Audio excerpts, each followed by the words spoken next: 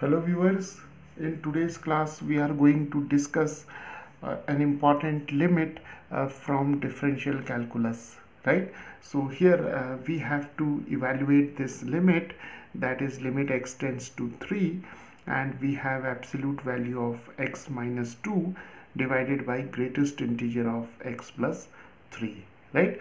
So here we see that in this function both the absolute value function and the greatest integer function are involved, right? So this is a very important problem for those who are just beginners in calculus, and this limit will clear a lot of concepts regarding the functions and limits, right? So let us start. So here we have to find limit x tends to 3. So in order to find the limit at x equal to 3, we have to find the left hand limit and the right hand limit, right? Because we know that the limit of a function exists at a particular point if the left hand limit and the right hand limit both exist, finite, and are equal, right? So what we will do here, see here we have x is equal to 3, right? And we have to find the limit x tending to 3. So when x tends to 3, it approaches from either from left or from right, right?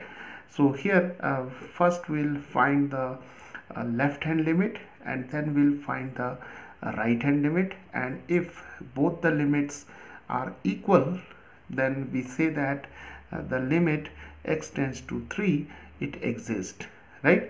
So let us start, and let us first calculate the left hand limit. So the notation for left hand limit is limit x tends to 3 minus, right? So here this negative sign shows that we are approaching from the left of x is equal to 3, that is all those points which lies towards the left of x is equal to 3 are less than 3, right? So limit x tends to 3 minus, and here we have mod of x minus 2 over greatest integer of x plus 3, right? So now what we will do, here we'll take x is equal to 3 minus h, right? Where h is a positive quantity, that is greater than 0, but h is a very small quantity, right? So x is equal to 3 minus h shows that we are taking those points which are towards the left of x is equal to 3, right? So now x is equal to 3 minus h. So when x tends to 3, obviously h tends to 0, right? So now the left hand limit is equal to a limit h tends to 0, and here for x we can replace x by 3 minus h. So we have mod of 3 minus h minus 2, and then here we have greatest integer of 3 minus h plus 3, right? And this is limit h tends to 0. This is 3 minus 2 is 1, so we have 1 minus h, and here we have 6 minus h, right? Now let us take this quantity, that is greatest integer of 6 minus h, right? Viewers, we have just seen that h is a positive quantity, right? And h is a very small number, right? So 6 minus h is obviously it is greater than 5, right? This is greater than 5, but it is less than 6. Now because see, if we take h is equal to say 0.0001, right? Now here h is a positive quantity, but it is very small. So when we find 6 minus h, that is 6 minus 0.0001, then obviously this quantity is greater than 5, but it is slightly less than 6. So by definition of greatest integer function, the value of greatest integer of 6 minus h is equal to 5, right? So now here we have limit h tends to 0, and mod of 1 minus h can be taken as 1 minus h, and here we have 5, right? Because the greatest integer of 6 minus h is equal to 5, right? So now we can take h equal to 0 here. So we have 1 minus 0 over 5, that is 1 over 5, right? So the left hand limit of this function when x approaches to 3 from the left of x is equal to 3 is equal to 1 over 5, right? Now let us find the right hand limit. So the notation for the right hand limit is limit x tends to 3 plus, and we have the function mod of x minus 2 over greatest integer x plus 3, right? And again we'll take x is equal to here we have taken 3 minus h. Now we are approaching from the right of x is equal to 3, and towards the right of x is equal to 3, all the values are greater than 3, right? So we'll take x is equal to 3 plus h, and obviously h is greater than 0. It is a positive quantity, and when x tends to 3, obviously h tends to 0, right? So now this limit can be written as limit h tends to 0.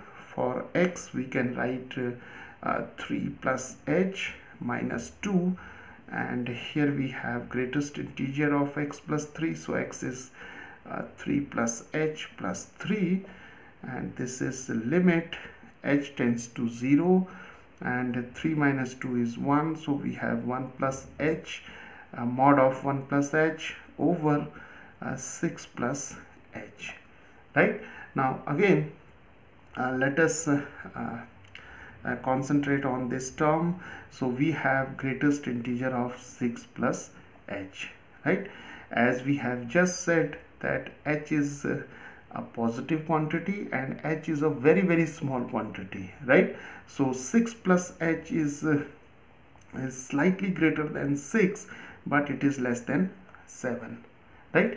Because again if we take h is equal to 0.0001, then 6 plus h is 6 plus 0.0001, and this quantity is slightly greater than 6 but less than 7. So by definition of greatest integer function, the value of greatest integer of 6 plus h is equal to here we'll have 6, right?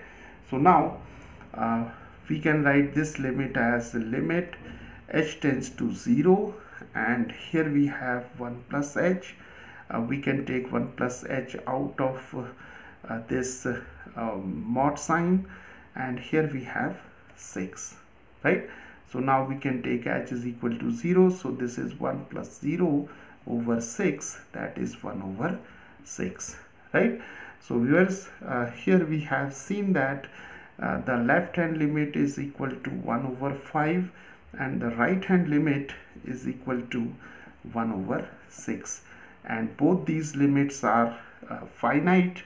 They exist but they are not equal, right? So the limit x tends to 3 of mod of x minus 2 over greatest integer of x plus 3, it does not exist, right?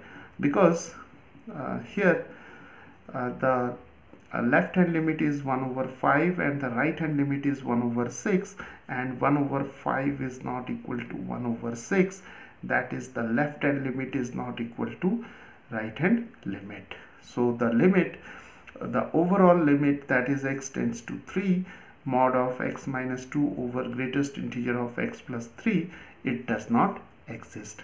So for the limit to exist, the left hand limit and the right hand limit both should be equal, right?